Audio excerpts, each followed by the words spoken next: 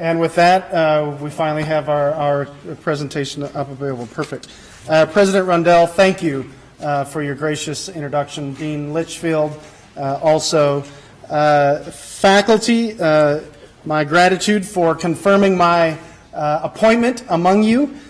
Students, clergy, alums, laity, thank you for this opportunity to reflect with you as we have been reflecting upon the proclamation of the Word, to think also about the ordering of the table. Let us pray.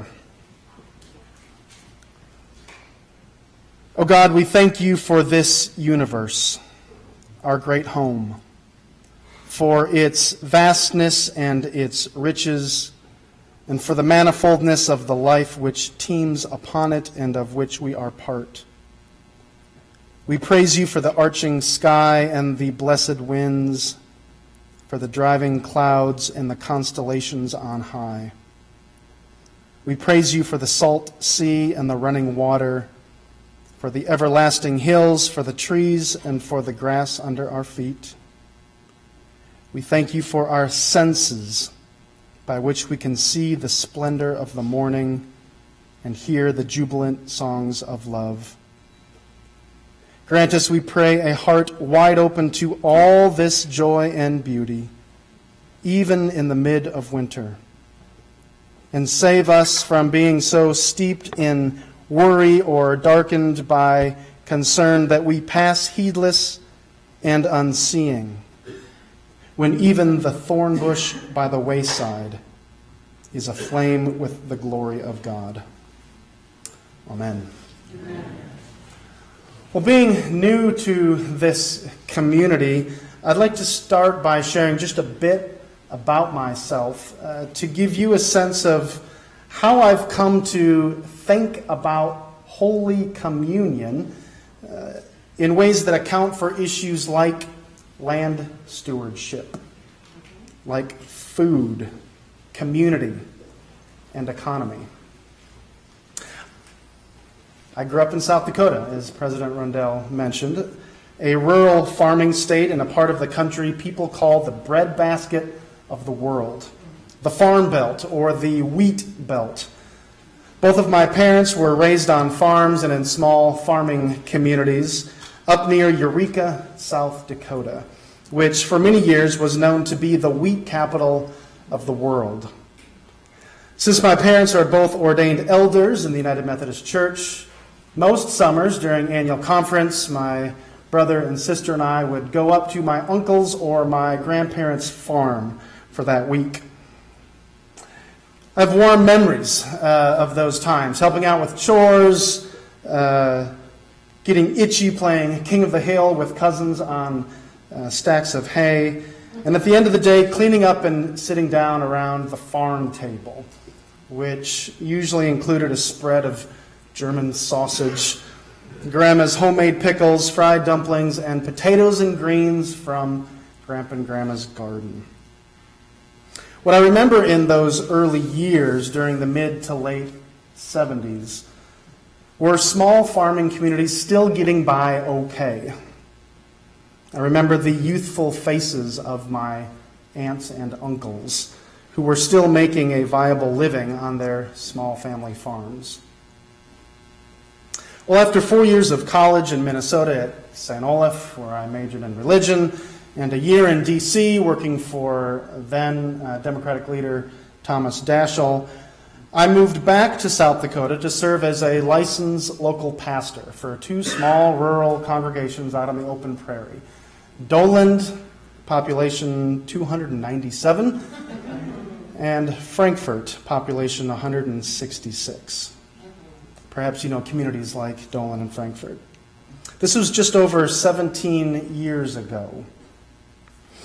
Going down to the coffee shop, paying visits to parishioners, I heard countless stories about the good old days when Main Street was buzzing with a hardware store next to a cafe. The school had its own football team, and church pews were packed every Sunday with grandparents sitting next to children, sitting next to great-grandparents. Like most of the rural areas in our country, these two rural communities were decimated by the farm crisis. Higher costs for newer and bigger equipment, leading to more and more debt, decreased agricultural prices for products, massive governmental subsidies given to large corporate factory farms, led to the collapse not only of rural communities, but an entire way of life. Since I was the son of two ministers, yes, President Rundell, pastoral care did come naturally to me. And so I spent a good deal of my time in Dolan and Frankfurt listening and caring. I also officiated at a host of funerals. Almost all of the deaths, as you can imagine, were due to cancer. And although people didn't openly talk about it, there was an underlying awareness of the connection to the pesticides and herbicides being used on the cropland. So there I was, doing what I could as a pastor to care for these dear people without really any sense of how to address what was happening to their communities, to their landscapes, and ultimately to their bodies. That disconnect and the dissonance that it created within me has no doubt shaped the kind of questions that I have been exploring the past 17 years as an MDiv student, then as a campus chaplain, back for doctoral work, and now as one who teaches within theological education. So hear now a parable. So a sower went out to sow wheat in central North Dakota. His farming operation, though significantly larger than the homestead his great-grandparents settled, is nevertheless considered small. In early May, he purchased seeds from AgriPro Wheat, a subsidiary of Advanta, the sixth largest seed company in the world. On April 1st, with his John Deere tractor and Case IH seed drill, he planted 350 bushels across 1,000 acres of land, burning a gallon of diesel fuel per acre. Over the course of the growing season, he applied a combined total of 100 pounds of nitrogen and phosphorus per acre, sprayed 32 pounds per acre of Monsanto's Roundup pesticide per acre, 25 ounces per acre of a rust fungicide, and because there had been a lot of moisture that year, he paid an airplane contractor to spray 25 ounces per acre of a scab fungicide. Now, each spring, the fertilizer runoff from his fields drains into the Missouri River, which then flows down to the Mississippi and down into the Gulf of Mexico, creating dead zones miles and miles and miles wide in the marine ecosystem. The pesticides he applies have been directly linked to rises in asthma, allergies, attention deficit disorder, fibromyalgia, and cancer in both farmers and consumers. And as multiple studies have shown, carbon emissions from modern industrial agriculture are a primary contributor to climate change. Well, in August, he used his John Deere tractor or combine to harvest the wheat, which he loaded onto his Ford truck to transport to the grain elevator. Ultimately, by the time the grain companies, millers, food retailers, and marketers were paid, the wheat farmer made approximately 5 cents on the $2 loaf sold at the grocery store. Although he continues to work between 70 and 80 hours a week and is a diligent and astute farmer, and despite the farm subsidies that support his planting of GMO commodity crops like Roundup Ready corn, even still, 1 year of unfavorable weather, a severe health crisis in the family, or significant market fluctuations would lead to his bankruptcy. Almost 6,000 miles southeast in Chile's Copiapo Valley, there was a landowner who planted a vineyard. Following General Augusto Pinochet's bloody military coup in 1973, and as part of the liberalization of the Chilean economy, reforms were implemented where lands that had been subdivided and given to peasant farmers previously were returned to wealthy plantation owners. Central to these reforms was the opening of Chilean society to the global market by way of a series of societal shocks recommended by the University of Chicago economist Milton Friedman. Throughout the 70s and 80s, governmental subsidies supporting cash crop agriculture and foreign investments from the U.S. encouraged large landowners to transition from traditional domestic crops for local consumption to grapes and other fruits for export. As a result, wealthy landowners who planted vineyards in Copiapo Valley flourished under Pinochet's oppressive regime, which from 1973 to 1990 tortured its citizens, disappeared political dissidents, and assassinated thousands of Chileans, including especially many peasant leaders. Now, since 1990, Chile's democratically elected governments have tried to temper the massive social inequities caused by export agriculture with tariffs and wealth redistribution programs, but the benefits of economic growth continue to accumulate primarily amongst the large landowners. As a result, more and more small farmers have lost their land and been forced to sell their labor as temporary workers in places like Santiago's maquiladoras or sweatshops. Now, when measured exclusively by GNP indicators, Chile is considered a model of economic reform. In particular, since the 90s, Chile has been the leading exporter of fresh fruit in the southern hemisphere and a major exporter of wines, grape juice, and grape concentrate.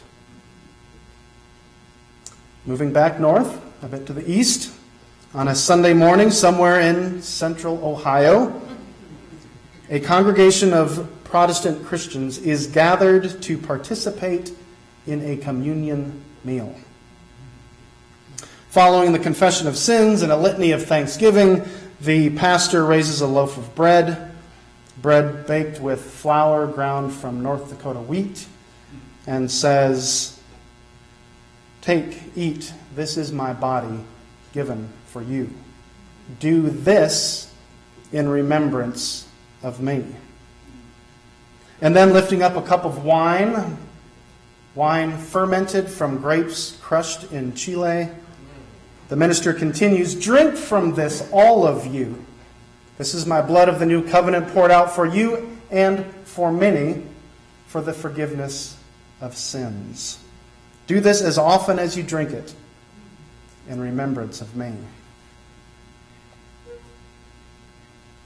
Now, how should we describe this communion meal? Would we say it is holy? Is this a holy communion?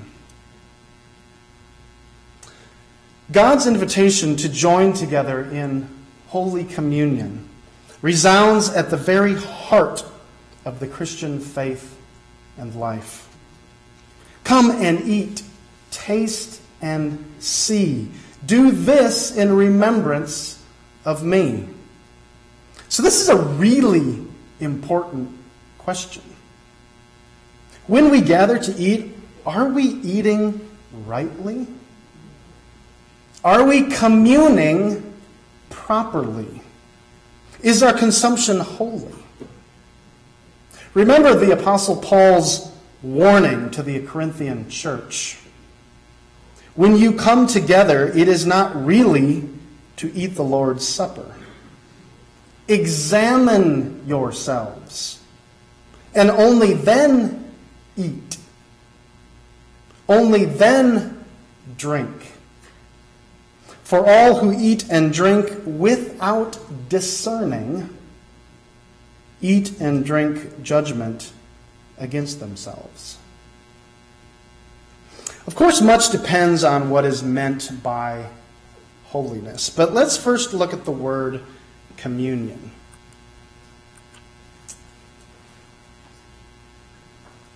The New Testament word in Greek is koinonia. It has a range of meanings: joint participation, fellowship, sharing, community, unity. So a communion, a koinonia, in the most basic sense, simply means an association or an interconnection of two or more woven together in a common bond.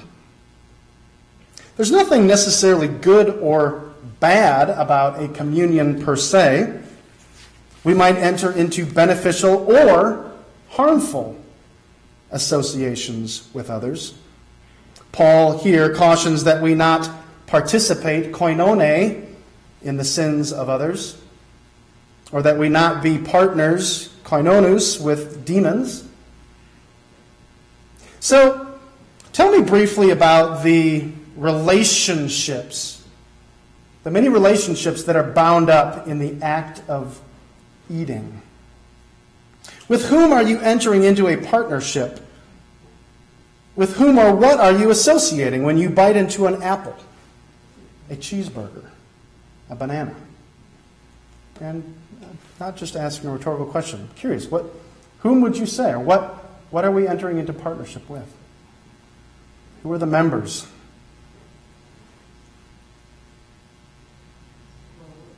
The growers, the producers, the farmers, the distributors, the marketers, the brand companies, downtown Chicago, downtown New York, Columbus. Soil microorganisms, wildlife, climate patterns. Whole host of partners we join together with when we eat. As Wendell Berry says, let me switch again, everything happens in concert.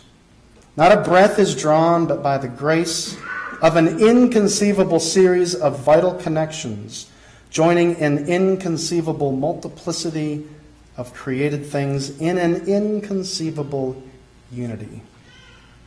Nowhere is this more evident than through the act of eating. Eating is communion. As theologian Norman Wirtzma writes, eating is one of the most fundamental processes connecting us to one another and to the world. And so if our eating is disordered, we can be certain that everything else will be disordered as well. So again, this is a really important question. And not just for the foodies among us. When we gather to eat at the altar, around tables in the dining hall, in church basements, at home, when we go out to eat, are these many connections uniting us in fellowships that are holy? I have said that God's call to participate in Holy Communion abides at the very heart of the Christian faith and life. Let me put it this way. God invites us to share in the feast of Holy Communion in the whole of life. In accepting this call, by participating in holy koinonia, always and everywhere, we discover the true purpose for creation. We find the fullness of life in God. This is the good life, or what my mentor Sally McFaig refers to as the abundant life, spoken of by Jesus in the Gospels. Holy Communion is the right and the good and the joyful life. So then, what makes a communion truly holy? Well, let's look at the etymology of the word and note the kinship between the words holy, hallowed, heal, healthy, wholesome, whole. All these words share a common Old English root, hale. Next slide. As Jürgen Moltmann says, because holy and whole belong so closely together. What is holy is that which has become whole again. We can then describe holistic thinking as healing thinking, because it takes account of the wholeness of that which has been separated and tries to restore that wholeness.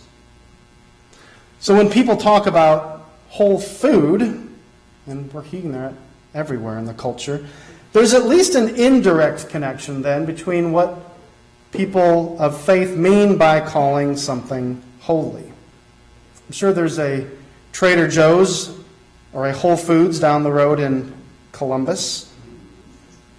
Is that the same thing as holy foods? For those of us who look to John Wesley, certainly not in all things, but in many things, we understand the mission to spread scriptural holiness across the land to be fundamental to the church's mission. With holiness, for we Methodists, understood to be God's perfect love, in and through which we might become more perfect, more whole, precisely by becoming ever more loving of God, of neighbor, and even for Wesley, of the whole of the non-human creation. By God's love, we become more holy. That is, more loving in the whole of our many relationships. We are going on toward holy koinonia. All right, so now we can ask the question a little differently. When we host youth group Super Bowl parties and serve up boxes of delivered pizza, bags of Doritos, and 2-liter bottles of Coke, or Pepsi. When we serve up cookies and snack crackers at the vacation Bible school to children who attend. As we pack up brown bag lunches for the homeless with a slab of meat product sandwiched in between 2 Wonder Bread slices. Are we sharing in the wholeness that is God's love? Are we participating in the healing wholeness of God in and through our relationships with those we are directly serving and all those other neighbors? Well, if you take nothing else from this presentation, perhaps my litany of rhetorical questions will unsettle you just enough to change your VBS menu this next year. Now, it should be clear by now that these issues of food, of eating, of land use are all fundamentally shaped by economy, by political economy. How shall we produce and distribute food? Will everyone have enough to eat? These are basic economic questions. Give us this day our daily bread. So I'm going to shift here and offer a few brief comments about economy before proposing 5 table practices rooted in the holiness of God. As most of you know, many of you, the English word economy comes from 2 Greek words, oikos, nomos. Oikos means a household or a home, nomos meaning laws or rules. So in its most basic sense, economy simply means the household rules or the management of the household. Slide. Oikos is also the root word for ecology, or the study of our planetary household, and ecumenical, oikos menikost, meaning the inhabited or the shared worldwide household. I would argue that how we address these 3 interconnected issues raised by these 3 oikic words, economy, ecology, and the oikumene, or the global household. how we address these three issues will determine the kind of future we can expect for human beings and myriad other life forms. Now, oikonomia, or the management of the household, is the most ancient meaning of the word economy. Aristotle, for example, distinguished oikonomia from crematistics. The one, oikonomia, he described as the management of the material resources of the household for the benefit of all its members over the long run. For Aristotle, this is the true form of economy. The other, crematistics, he said, relates to the manipulation of property and wealth so as to maximize short-term monetary gain for the individual owner. Sound familiar? Well, Aristotle viewed such activities with disdain. But the modern meaning of economics follows this second path.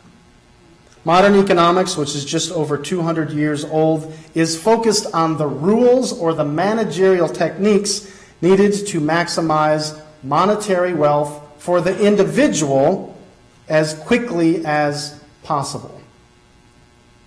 Modern economics is the art of individual money-making, and it's rooted in the belief that self-interest is the most powerful force on earth.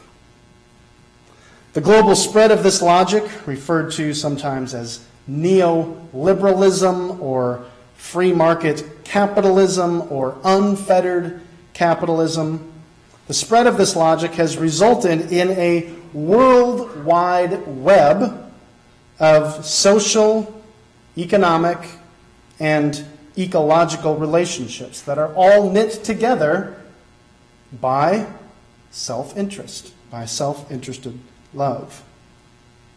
In this sense, if I may be provocative, this is my Joel Osteen moment. The global economy with the agroeconomy at the center is a kind of unholy communion, presently knitting the world's peoples and places together. A worldwide koinonia that includes, among other things, the ongoing enclosure of the commons, or common goods, the fragmentation of communities, the degradation of natural ecosystems, the commodification of nearly every single aspect of life, and the enormous concentration of power and wealth amongst an increasing few. Well, those of us committed to the upbuilding of a more sustainable and just economy, a more holy economy that supports the flourishing of all, not just a few, would do well to look to the older meaning of oikonomia. For here, the most basic question is not, how can I, a self-interested individual, make as much money as possible, as quickly as possible, but rather, how shall we order the household for the benefit of all? Or perhaps more poetically, how shall we make a home? Now, at the center of nearly every household is the table. The table. The table or meal gathering is the center, both material and symbolic, around which most all other household activities are organized. And this is true of a family meal, a seminar table in a university, a corporate boardroom, or almost any of the world's religious traditions. It is around a table that our most basic patterns of household life together are determined. And so here at table, I would argue, we encounter the most basic questions of economy. Who gets to sit at the table? This is a question of access. Who has access? What bonds are formed around the table? This is a question about the nature of the relationships that are formed? Do the elements served nourish the body? It's a question about health, about the earth. How are the seats arranged? Well, that's clearly a question about power. And then finally, in whose name is the meal blessed? What are the ultimate aims? What is the allegiance which drives this meal practice? So although we don't often think of it this way, these are all questions of economy. And the way in which we answer them determines how our households are ordered, whether at the personal, the congregational, the national, or even global levels. Now, the Scriptures are clear that the God of Israel, and the God of Jesus Christ and the Holy Spirit, is deeply invested in the question of how households are managed, about the question of homemaking, about table practices. From the house of Pharaoh to the manna economy in the desert, to the Torah instructions concerning the poor. Here I'm thinking of the gleanings, thinking of usury or interest prohibitions, justice for the alien, the widow, the orphan, thinking of the Jubilee year. From these to the prophetic criticisms of the monarchs, the prophetic tradition, as we heard this morning, to Jesus' announcement of the inauguration of the divine economy. Throughout the Scriptures, God is revealed as a kind of economist. God is a homemaker, working to create the conditions of home for all. And so I would propose that in the household of God that Jesus proclaims and incarnates, centered in particular around a peculiar set of table practices, the 5 basic questions of economy are answered in a very particular and decisive way. Now let me just say here that before we dive in, these are obviously very complex issues, and what we have time for today is really just a very impressionistic survey without getting into all of the possibilities, all of the models that I may suggest. So I'll look forward to continued conversations with you about what this might actually look like. So who gets to sit at the table? Well, the God of Jesus Christ invites everyone. All are welcome, especially the poor, the vulnerable, the excluded. There's more than enough for all. We see this in the feeding of the multitude stories, where Jesus hosts a meal, much like the manna meal in the desert, in which it says, all ate and were filled. Theologically, then, the claim is that in Jesus Christ, coming back to holiness, in Jesus Christ, the divine holiness is revealed as gracious love for all. And the table commandment issued in one of the banquet parables is this: go, therefore, and invite everyone you find.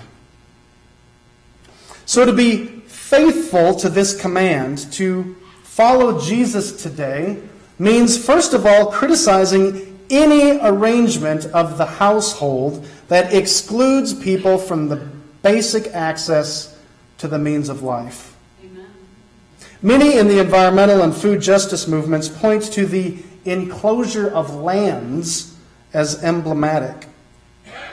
This has happened worldwide over the last 200 years, but thinking about our context, in the United States, although the large majority of the citizens early were farmers, today less than 1% of the American population is engaged in farming the land, and that number is expected to drop.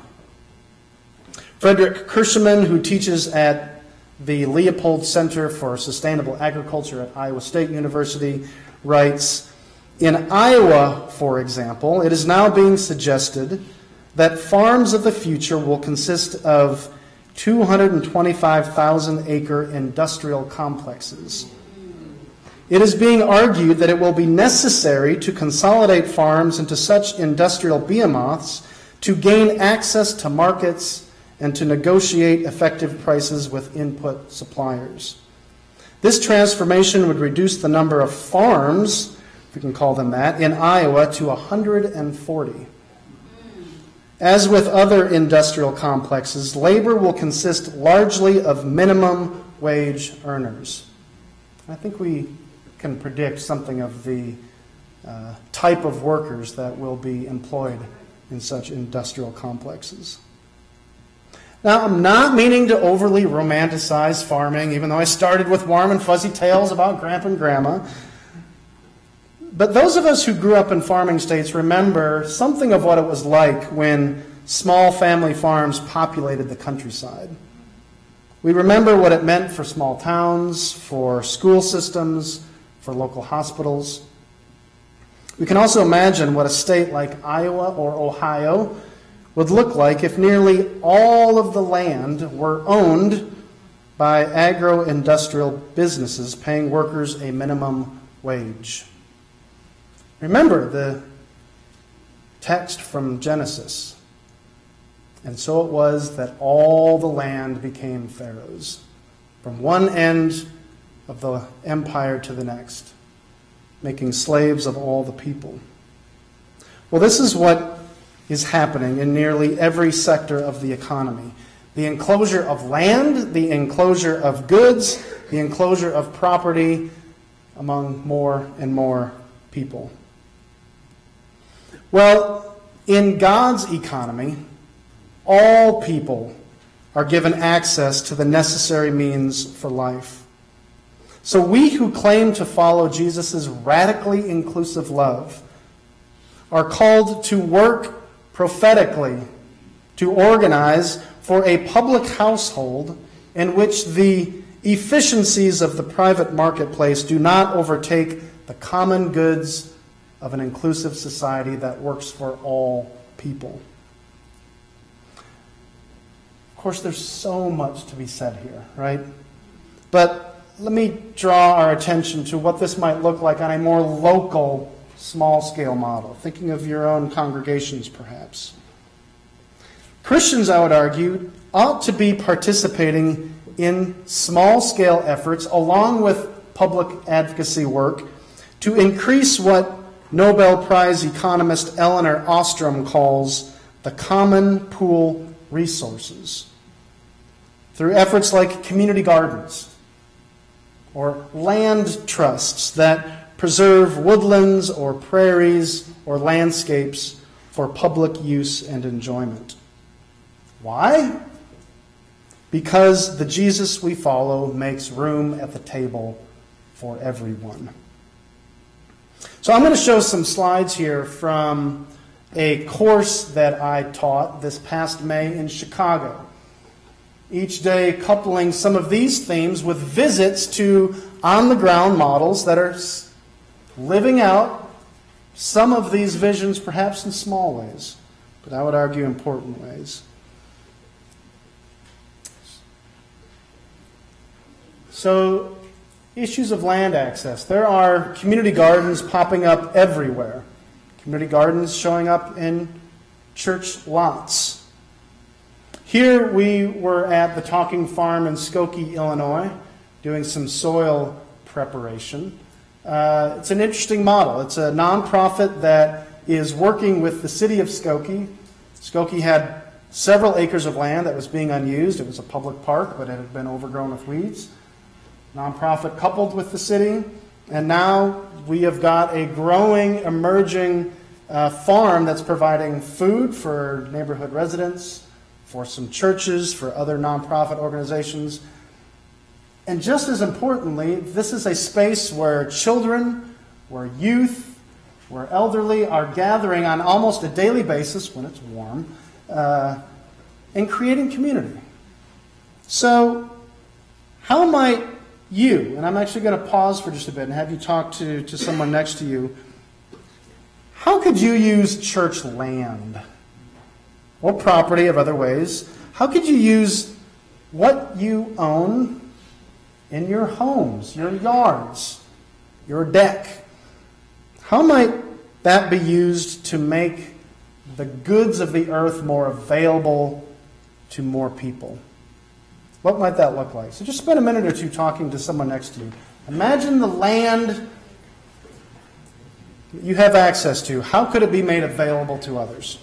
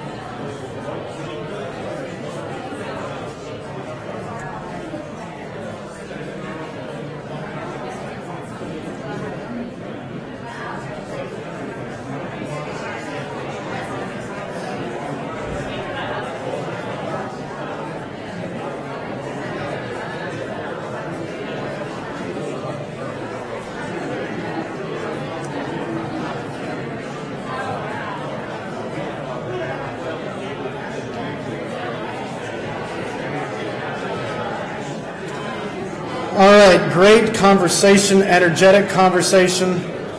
Let's pull back together.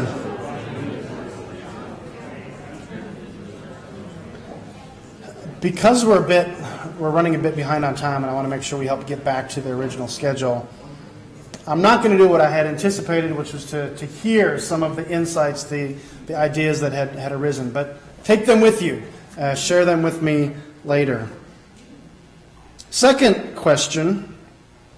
What bonds are formed around the table? Go ahead. The Holy Spirit joins everyone together in bonds of fellowship. The relationships that the Spirit weaves together around the table are deep and sustaining. For the Spirit binds diverse others together in bonds of genuine community.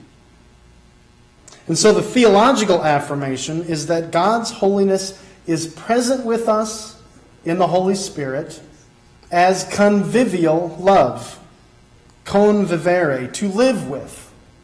The Spirit is the love shed abroad in our hearts, shared among each other.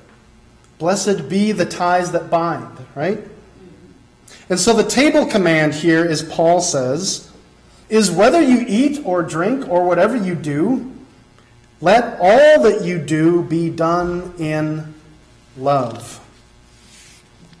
So the relationships the Spirit weaves are marked by love. To be faithful then to what the Spirit is doing in our midst means, first of all, criticizing economic structures or arrangements of the household that are based in the fragmentation of relationships and communities. Now, the models here, the examples, are endless. I mean, think about our African American communities in the 50s and 60s. Where do the interstates go in our urban centers? They divided communities right through the heart, usually right over Main Street.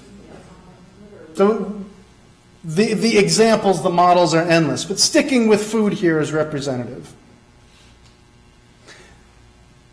From an ecological perspective, a healthy ecosystem is a community.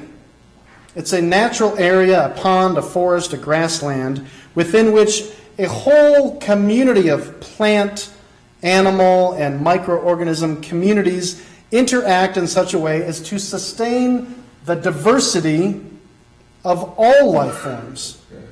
A kind of integrated dance.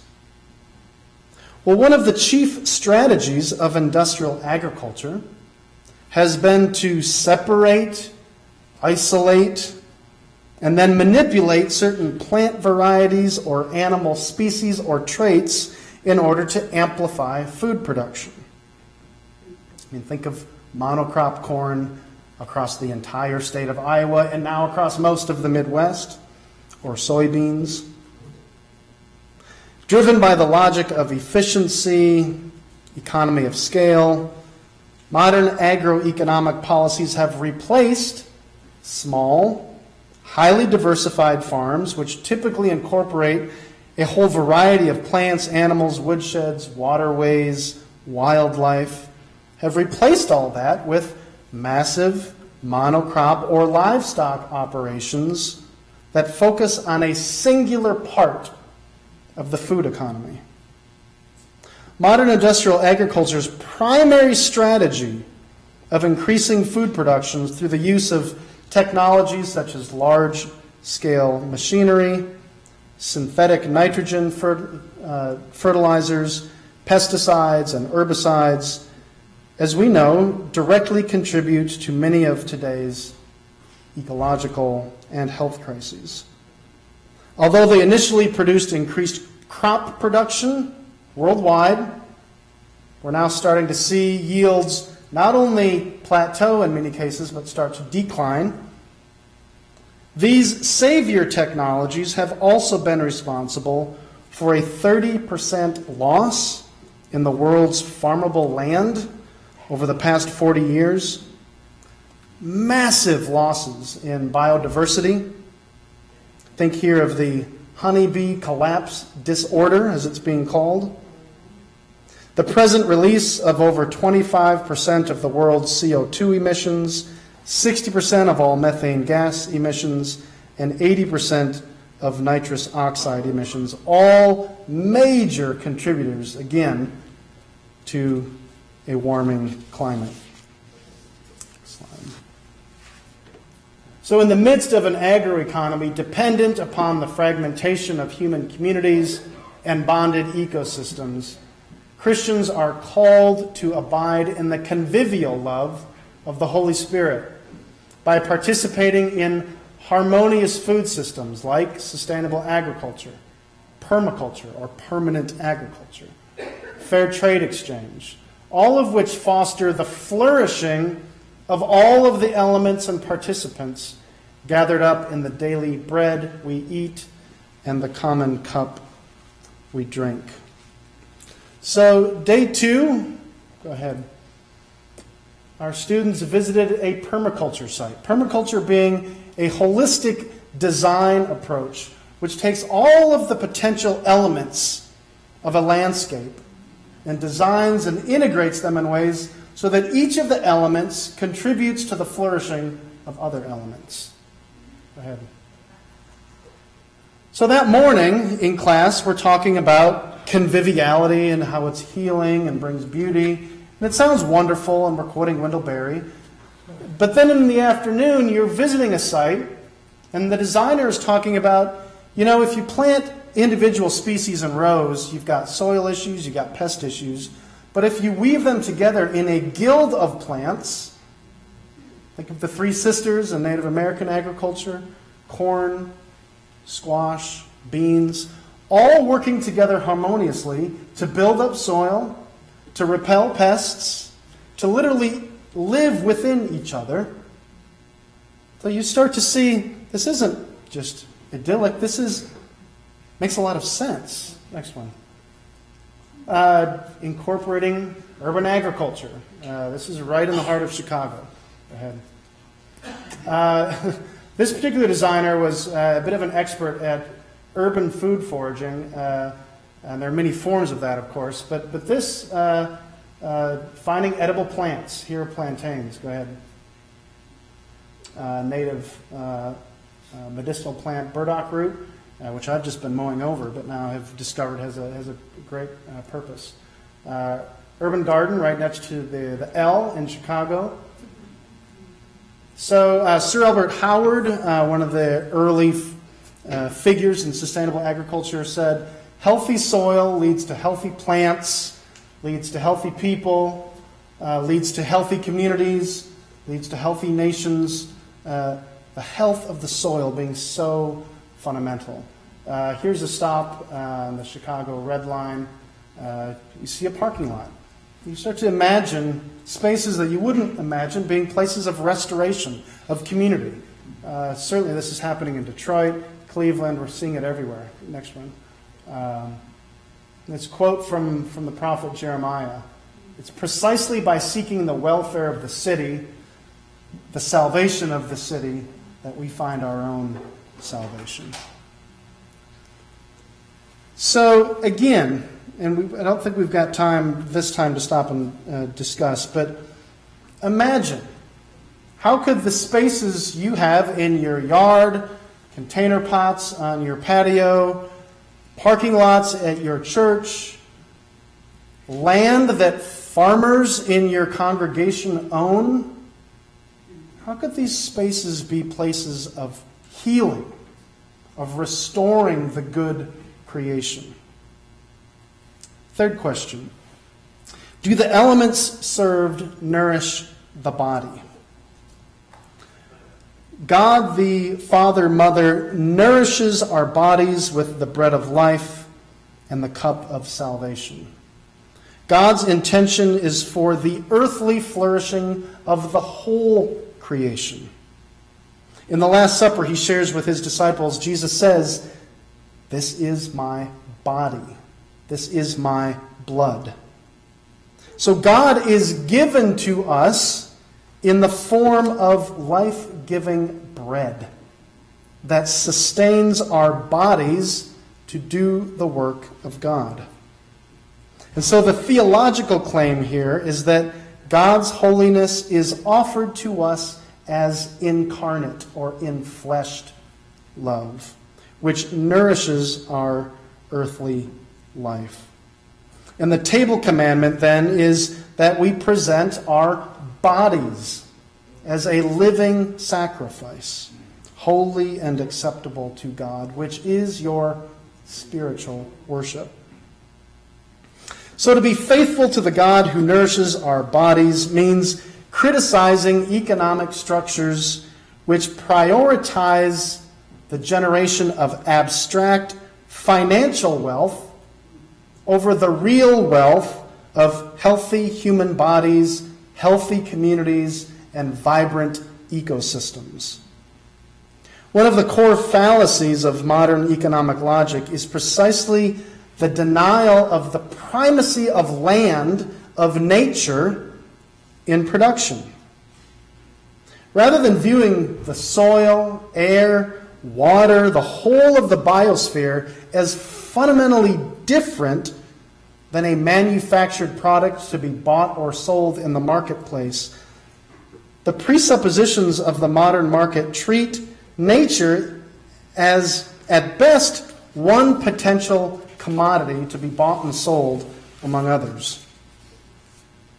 But the natural world, the good creation, is not simply one amongst a list of possible goods, but the foundational precondition of all human activity.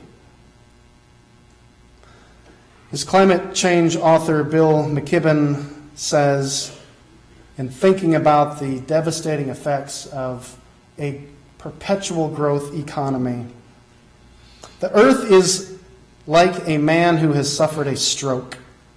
It's still the same body, but about half of it doesn't function like it used to. Folks, we're seeing this unfold in our very midst if we have eyes to see, if we have ears to listen to the scientific consensus. The earth is struggling, is suffering, is moaning. Well, in God's economy, we taste and see that the Lord and all the Lord's creation are good. And that means working toward a sustainable economy made up of just jobs that sustain rather than deplete the earth's resources. It means listening to economists like Herman Daly, who proposes that all of our economic activities be integrated into the limits and the needs of creaturely existence on earth. It's time for us to heed thinkers like Wendell Berry, who for decades has been calling Christians to focus on our stewardship, to focus on good craftsmanship, sustainable production, and a much more intimate relationship to the earth as a proper form of worship. Next slide. Go to the next. So here we visit a place called The Plant. Has anyone heard of The Plant? South side of Chicago. Former back of the yards pork plant, which is now an off-grid zero-waste business model. Go ahead. You can visit their site, plantchicago.com. Go ahead. And the vision, which is already emerging, is that of an incubator for a range ecology of small businesses, all within this space, which are mutually supportive of one another, and which provide jobs for neighborhood residents. Go ahead. The kind of jobs that can't easily be outsourced, right? We've seen the devastating effects of that throughout our urban centers. Go ahead. Now, they're using practically all of the materials that can be used for reuse in the building. Go ahead. Going. So a list of dangers of our current agroeconomy. Go on. Here we see two different models of food production. Two different meals represented. Go ahead. Urban beekeeping. Go ahead. Raised bed outdoor gardens. Future brewery. Maybe you don't put that in the church fellowship hall, right? Although some of you may choose to. Who am I to say? So this is an anaerobic digester, which takes wastes from all of the small businesses and surrounding businesses, so it's actually less than zero waste, feeds it into the digester, which then creates a biogas, which produces the energy, the lighting, the heating, the cooling for the entire building. Zero waste energy, zero carbon emissions. Go ahead. Here's one model of closed-loop system, which some of you are probably familiar with, aquaponics. Go ahead. So you've got tilapia, which produce ammonia and nitrates. Fish byproducts are then used to feed the plants. Plants grown under LED lights powered by the digester. The plants then filter and clean the water, which is then pumped back into the tanks, which is a pretty impressive system, right? So zero waste, closed systems. Imagine our churches being spaces of this kind of sustainable, integrated, not just thinking, but practices. Go ahead. You can get this online. This shows all of the different business models and how they loop in one to the next. Again, that's a question I would want to pose to you, but for the sake of time, let's continue. Fourth question, how are the seats arranged? The God who is triune arranges dinner guests as co-equal companions. Those who participate in this meal are mutual servants of one another.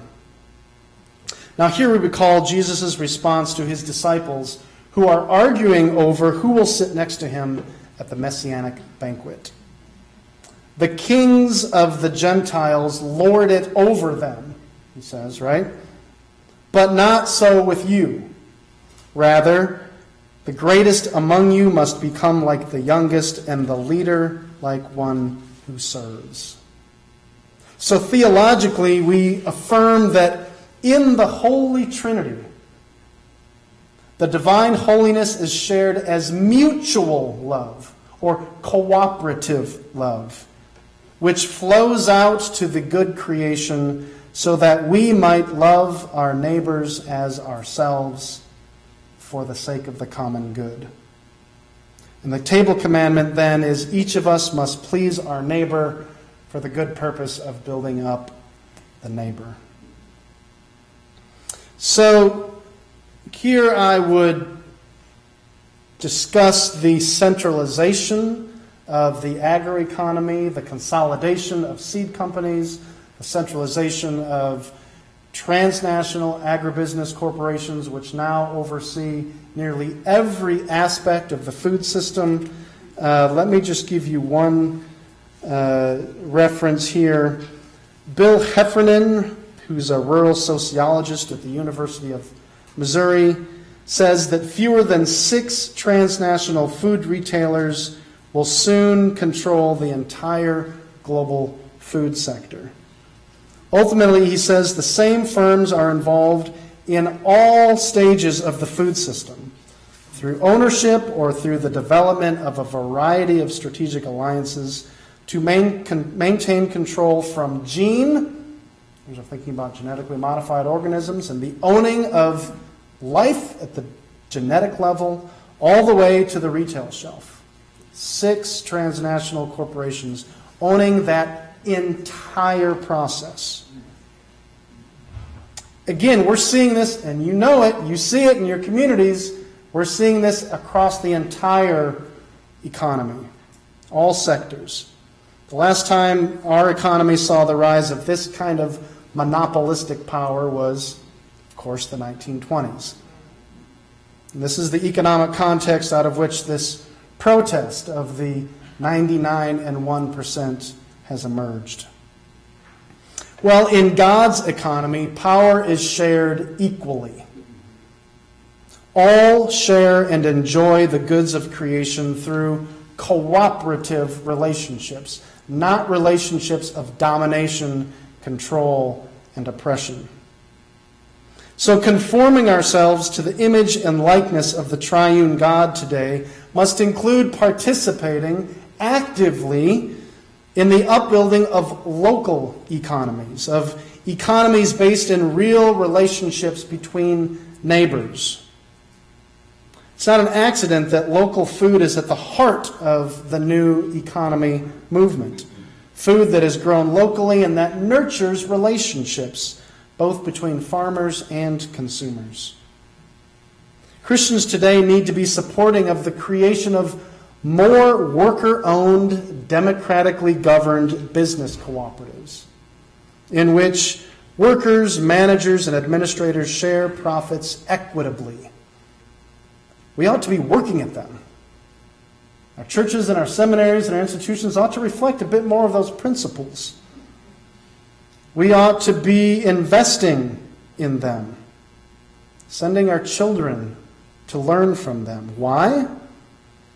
Because the triune God whom we worship arranges the seats so that everyone at the table joins in mutual service of one another. Let's turn to the slides. Go to the next one. So here we visited the Dill Pickle. It's a food cooperative. There are food cooperatives in every or most major urban centers. This, surprisingly, is the only one currently in Chicago, though there's a host of them emerging. Milwaukee, Minneapolis, St. Paul are places to look. Began with a single individual who had an idea, said, we need a food co-op in the neighborhood. It now has over 1,300 consumer co-owners. So food co-ops support local farmers who benefit from the direct support of people and earth-minded consumers. In a fast food nation where 1 in 3 Americans and 1 in 2 minorities born after 2000 will develop type 2 diabetes, ensuring access for all communities to fresh, organic produce would be our sanest national health care plan.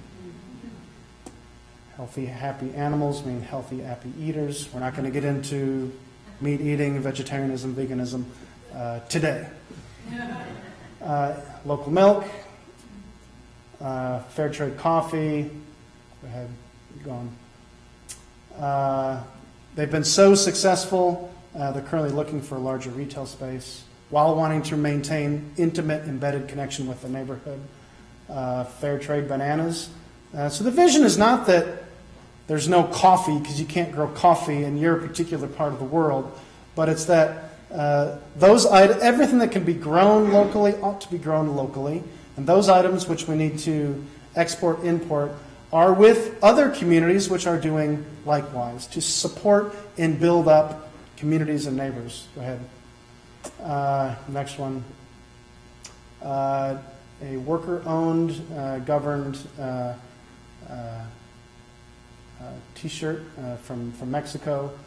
We were there for just maybe an hour, and in that time span, probably 25, 30 folks from the neighborhood were in and out, and it was precisely a place of communal gathering. How did your hip surgery? Places like the church. How did the hip surgery turn out? How are your kids doing? When's your daughter coming back from college? The mom and pop store of old that people say, you're being nostalgic. That's back in the day. Not in Logan Square, Chicago. It's not. Go ahead. And here again, this emphasis upon local with an X. So from here, then, we went to, go to the next slide, the United Methodist Church in Logan Square to meet, to discuss. Go ahead. And we talked to the local pastor who surprisingly was saying many of the same things about wanting to connect with the community, about wanting to build up relationships in the community, wanting to serve the community, be embedded in a place. So there's a lot of interesting connections between this cooperative model and what this church is trying to do. Next one. And so someone asked the general manager if spirituality has anything to do with their work. And what she said was, nourishing a community is the most meaningful thing I've ever done. Yes, absolutely. Can I get an amen? Amen. 5, and then we'll quit. In whose name is the meal blessed? We who are Christian bless our table fellowships in the name of the Lord our God. And the Lord gives us permission to begin the Messianic banquet feast already here and now. Already in this present age, the reign of God's eternal holiness breaks forth as creative love. Gracious, convivial, enfleshed, mutual, and creative love. Our mission is to participate now in the age that is to come. Here we remember that the primary images of the coming kingdom of God is that of a messianic feast. We remember that it was Jesus' own table practices which infleshed his proclamation, the kingdom of God is near. We remember that, as many New Testament scholars have said, it was Jesus' table practices that got him killed. Are our table practices that radical, that we're stirring up the powers that be to say, what are they doing in those church fellowship halls? That's really disruptive. That's really subversive. Well, there's no better starting point for those seeking to support the emergence of a new economic reality than with the food economy. It's not the whole, but it's a great place to start. The decision is clearly concentrated in two very different meal gatherings, as we've seen, the agribusiness meal and the banquet feast of God's holy love. The reality is that because a very few private corporations control nearly everything that we eat, unless we're willing to seek out and support the few alternatives that exist, and here I'm quoting Marion Nestle, who wrote a book called Food Politics, unless we do so, We support the current food system with every bite we take. So what future do you want for the earth, for your communities, for your children, your children's children? Well, having been liberated to begin the kingdom feast already now, Christians are free. We are set free to participate in new models already. According to Indian agrarian activist Vandana Shiva, small-scale direct responses are necessary in periods of totalitarian rule, precisely because large-scale structures and processes are controlled by the dominant power. And so she points to seeds, to rivers, to our daily food as sites for reclaiming political and social power. Slide. Go ahead for the next one. So on this last day, we headed down to Fuller Park, south side of Chicago, one of the poorest neighborhoods in the metro area, riddled with decades of racism, loss of access to political power in the Chicago area political system, many of the dynamics that we see in so many inner city communities. Next one. And the crime, the gang activity that flows out of those conditions. Next. So one of the things that we all know that happens in these communities is a lot of toxic waste, what's called environmental racism. It's not in North Shore neighborhoods like Wilmette where wastes are dumped. And so what Michael Howard, who we'll meet here in a bit, or his son, discovered was incredibly high concentrations of lead in the parking lots where children were playing. And high concentrations of lead lead to all kinds of learning disabilities, which were showing up in the school system, at home, in the neighborhood.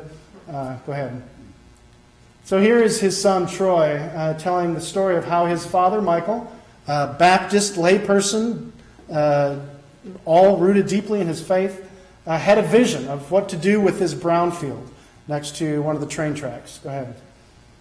So he found a place called Eden Place. Go ahead. Which now provides environmental instruction to neighborhood children and youth. Oh?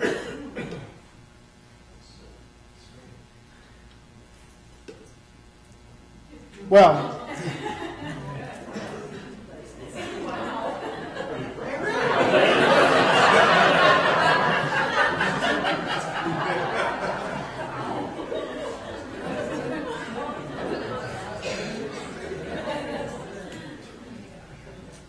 so he's used Eden Place, which is now, well, here we go. Yeah, go ahead and scroll all the way toward the bottom. This PowerPoint has probably been more trouble than it's worth. Keep going up, a little bit more. Okay, the very top one, click on that. Okay, and then go to the next, sorry. As Michael said, at first folks in the neighborhood said, ecology is a white thing. He said, no, it is a human thing. Go ahead. So Howard's mission has been to help children see and experience nature and beauty right in their community. We're using the green outdoors to fight poverty, apathy, racism, violence, and indifference. People now refer to this place as the Miracle on 43rd Place. When asked what it's been like to be part of his father's vision, whether his faith relates to what he does, Troy said, in so many ways, it's just about being a warm-spirited person relating to people where they are, making them laugh. It's all in the name of the Lord. So in recent years, Eden Place now is providing jobs for area neighbors who are now making a living selling produce at area farmers markets. In food deserts where people don't have access to healthy foods, high rates of obesity and other health-related issues compound struggles against poverty, crime, and racism. You know the story. Good whole food is a human right. right? Access to the restorative powers of nature is a human right. So you're not going to be able to write down this link here, but if you're curious to see about a 10, 15-minute kind of video link, go to WTTW and do a search on the website for Eden Place or Michael Howard, and then get on the solar bus. So that day we weeded the raised beds. We'll quickly go through these. Let me just point out, this was day 5 of a class that met from 8 a.m. to 5 p.m. This is the last few hours on Friday. You would expect to see exhausted faces. Let me show you what happens when we get out of our buildings and enjoy and participate in the restorative powers of nature. So just click through these.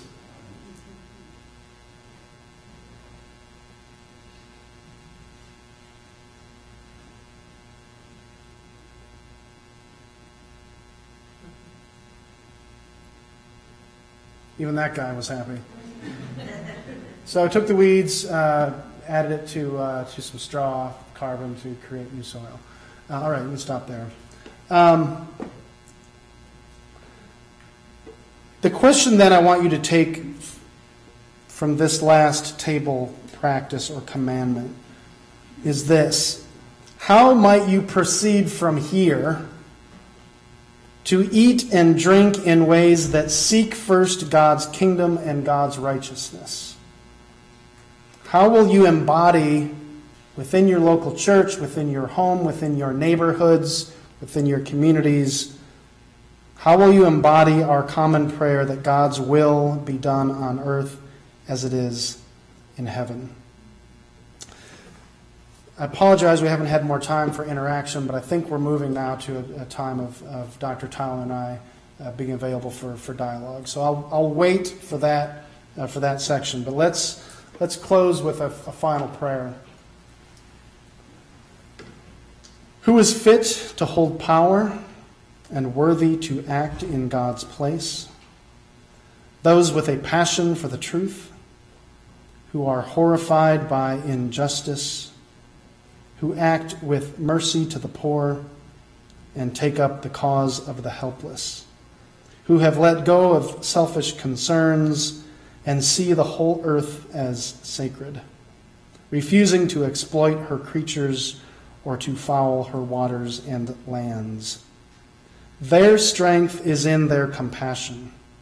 God's light shines through their hearts. Their children's children will bless them, and the work of their hands will endure. May it be so for us and for all. Amen? Amen.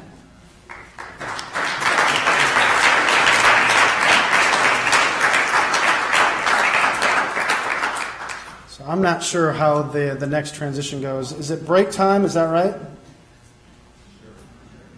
Sure. Tim says sure.